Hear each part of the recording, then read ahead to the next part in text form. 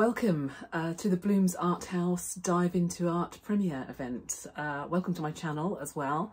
My name is Julie Wrathall and I am an encaustic artist. I specialise in an ancient art form which involves painting with hot molten beeswax. So I'm really excited to be sharing a project of that with you today. And if you've been following along, you will have come across probably 7 other artists today and seen the format and the amazing art that the Blooms Art House team have available on offer.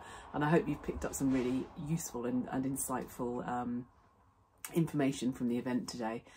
You should have seen that there were some amazing prizes on offer. So each of the individual channel artists have a prize of £50 available individually, and then additionally on top of that there is a mega prize which is to the value of £400. Like and subscribe to the artist channel and leave a comment on the videos, and secret hidden word within each one of the channel artists videos, so you need to look out for those to find your hidden word which will make a phrase.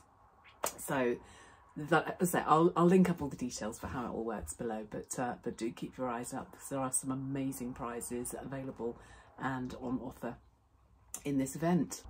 But most importantly, I just hope you're really enjoying the event. So I'm going to move on to a project now. I'm going to show you a way of painting with encaustic wax, and we'll take you through a little project, and I hope you enjoy it.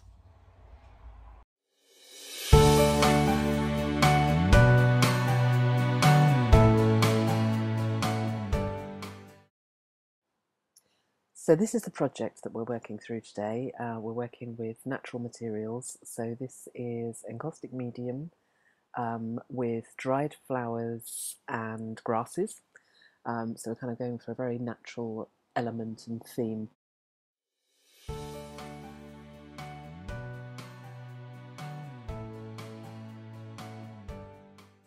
So we are using encaustic medium, which is beeswax with a Damar resin added, which raises the melting point of the wax a little. It comes in this pellet form, and you're going to need something to melt your wax in. So I'm using a little Arts Encaustic craft iron here, and a metal container to melt the wax in.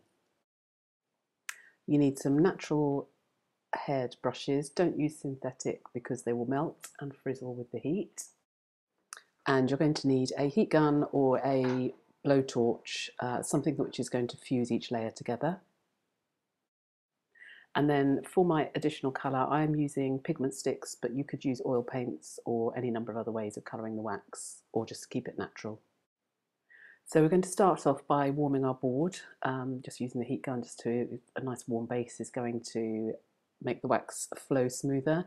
And then you start by adding 3 layers of encaustic medium, and in between each layer you need to fuse with your heat gun or blowtorch, and what that's going to do is bond one layer of the wax to the base, and then the next layer of wax. So you're basically bonding layer upon layer of wax.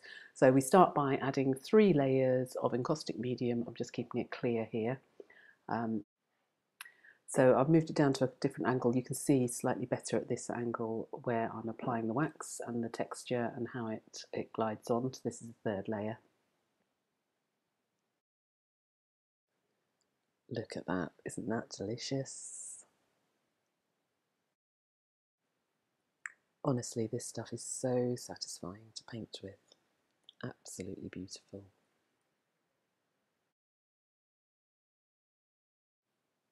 And you can see here where I'm fusing it, so the wax, you'll see it kind of glisten, and that's when it's molten enough that it's fusing one layer to the layer underneath.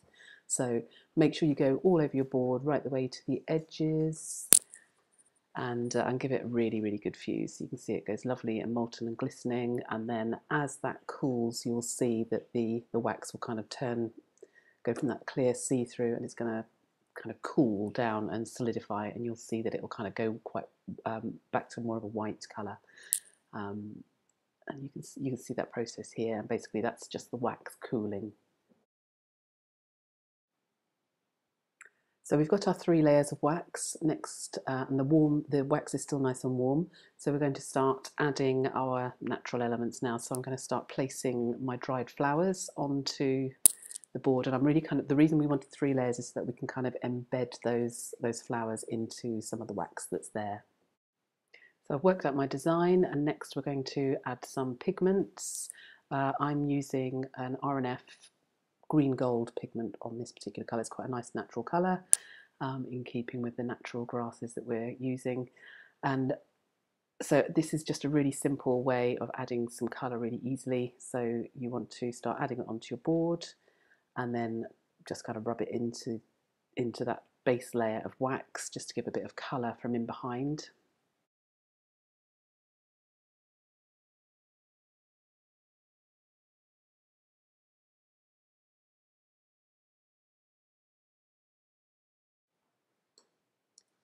So I'm adding a bit of natural white here as well, just to blend the colour a little bit more, give it a bit more of a natural feel.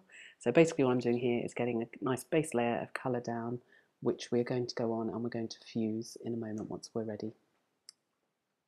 And we've added enough colour to kind of give us a bit of a background colour.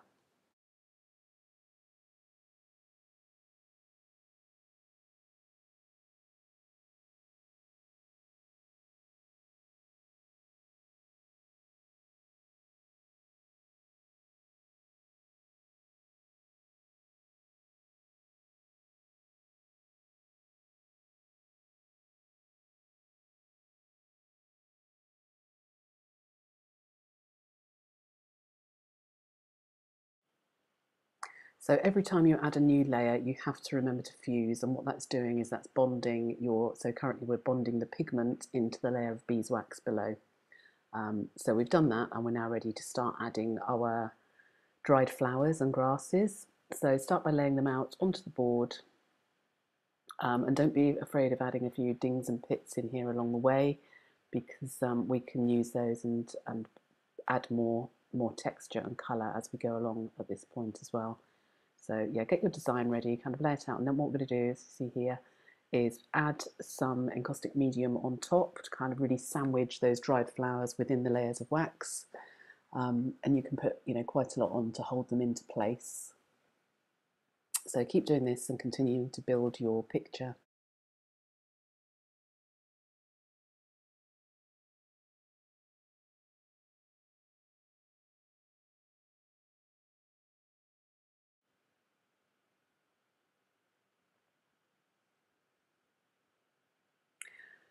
So I had all these lovely bits of lavender seeds, so I just shook those onto the painting. Some of the wax is still very warm here and pliable, so by popping these on the top and then pressing them down and kind of embedding them into the wax effectively. I'm just using a piece of clear cellophane here that I have, but you can just press them in with your fingers, that's not essential.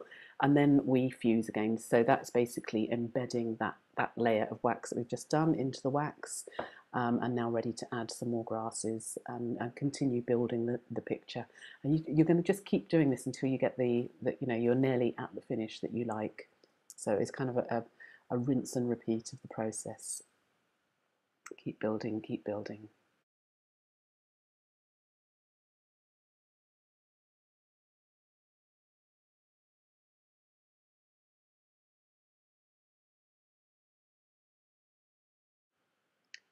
And then we get ready to fuse again. So as I say, each layer fuse. That's the key thing with encaustic painting when you're building pictures in this way. More medium and more fusing. So each little piece you do, just, even if just a little piece, just remember to fuse. Build, build, build.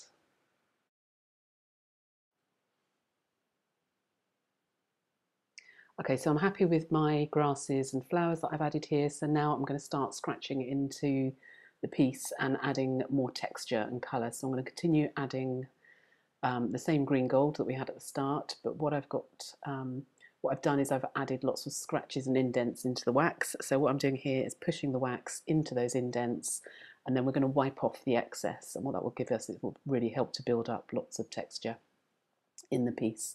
I'm sticking with fairly similar colours, but you can kind of completely go add whatever colours you have and feel drawn to.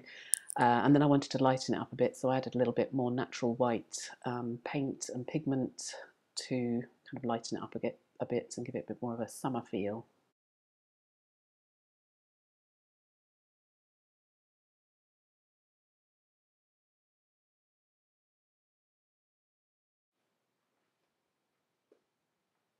So I'm dripping some drips of clear wax on at this point, just to add another layer of texture, which I've then fused.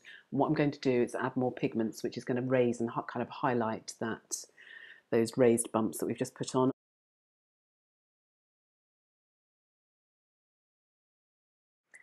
I started adding a little bit of blue to these highlights, but quickly decided that it wasn't sitting well with the colour with me. So the great thing with wax is if you add pigment on and you decide you don't like it, you can just wipe it off again. So you can see here I'm moving back to the green gold that I was using initially. So continuing to scratch into the wax, add my initials. Whilst the wax is still warm and pliable, we'll just generally do any final little last tweaks before finishing the piece.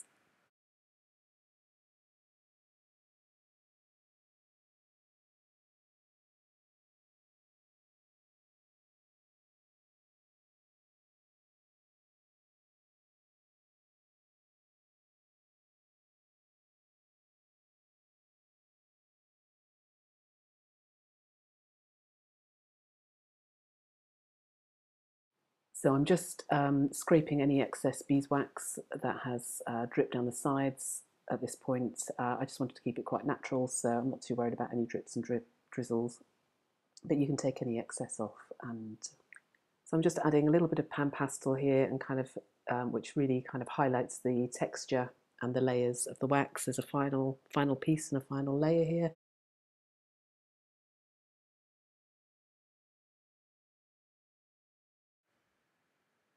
Then again, one final fuse. I hope you've enjoyed that tutorial and how to create a picture with beeswax and natural elements. Don't forget, to be in with a chance of winning my £50 prize, you need to have liked and left a comment on this video and subscribed to my channel. To be in with a chance of winning the mega prize, you need to have collected all of the hidden words from all of the Blooms artists on this YouTube premiere event today, and they need to be submitted over on the Blooms Art House Dive into Art page. I want to finish off by saying I hope you've enjoyed this. If you have liked the project and you want to find out any more information, I have a wealth of knowledge on my website, which is artyheaven.com. I have online courses that are available which will take you through in much more depth through these processes. So yeah, check those out, and again I'll put the links up below. Take care. Thank you so much for joining, and I hope you've enjoyed it.